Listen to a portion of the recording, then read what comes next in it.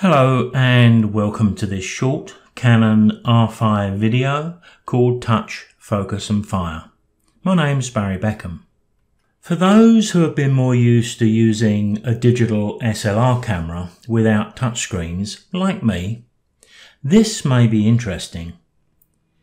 It's a pretty simple thing, but it's something that suits my style of photography very well, so I thought I would share it.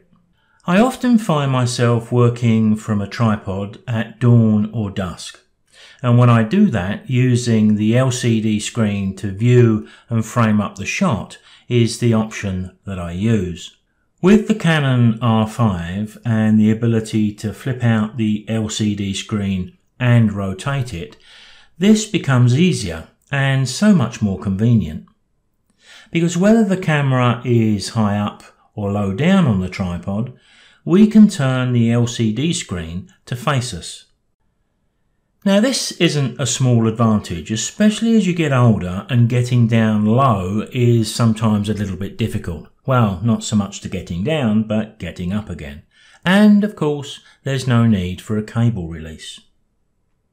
Now, when I am shooting around dawn or dusk, another option I like to include is automatic exposure bracketing. I do this because it allows me to shoot quickly in the golden hour, which, to be honest, in some parts of the world is closer to 20 minutes. It speeds up the process for me and I can move around a location and grab a series of different viewpoints before the light changes and stops play. Automatic exposure bracketing ensures that I don't get home and kick myself later for not capturing the best exposure to edit from. So with my camera sitting on the tripod, I set up the shooting mode to a 2-second delay. Now we can get to that option on the R5 with the touch of the Q button on the back of the camera. I then go into the menu system of the R5 and you can see exactly where I'm located at the moment. I'm in what's called the Shoot 7 menu, number 7 of the first one, the red camera. The touch shutter, as you can see, is by default set to disable. All you need to do using the control wheel or the touchscreen is to open that up and choose Enable from the two options that are there. Once we've got that touchscreen enabled, we're ready to go. Now we need to compose the scene that's in front of us. Once we're ready, you just tap the LCD screen where you want the lens to focus. The lens will snap into focus at that point that you've touched, and 2 seconds later, when our hands are well away from the tripod, it'll take your 3 bracketed images. How easy is that? Especially if you assign all of these settings to a custom function. Now imagine a slightly different scenario where we're framing up on a group of flowers like these. By just touching the screen, I can focus on any of the flower heads I choose.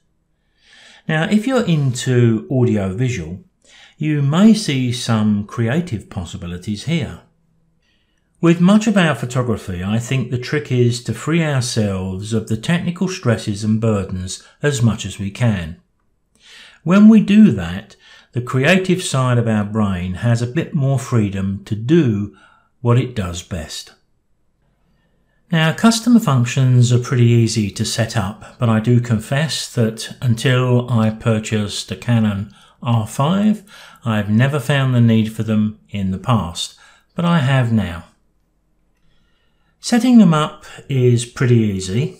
In relation to what we've been talking about here, we would first set the camera to the automatic exposure bracketing. We'd add the 2-second delayed timer and set the touchscreen to enable. You can also use your favourite exposure settings like aperture priority, shutter priority, etc. And you can include your preferred focus settings too, such as the spot, or maybe you want to focus on a wider area. Once the camera has been set up, Go to your menus, go to the setup menu, that's the one with the symbol of the little spanner. As you can see, it's the 5th menu of 6, and what you want is the custom shooting mode. Then select Register Settings. Select the custom function you require, C1, C2 or C3, and hit the Set button, and you're done. To select the custom function modes, just touch the mode button on the top plate of the camera and turn the wheel that surrounds it, and you can jump between C1, C2 and C3 very quickly. There's only one task left to do to be able to put all of these practices into use, and that is to find yourself at the right place at the right time. If you've enjoyed this video, please consider subscribing to my channel, and if you hit that notification bell, YouTube will inform you when I post the next video. But for now, I'll see you next time.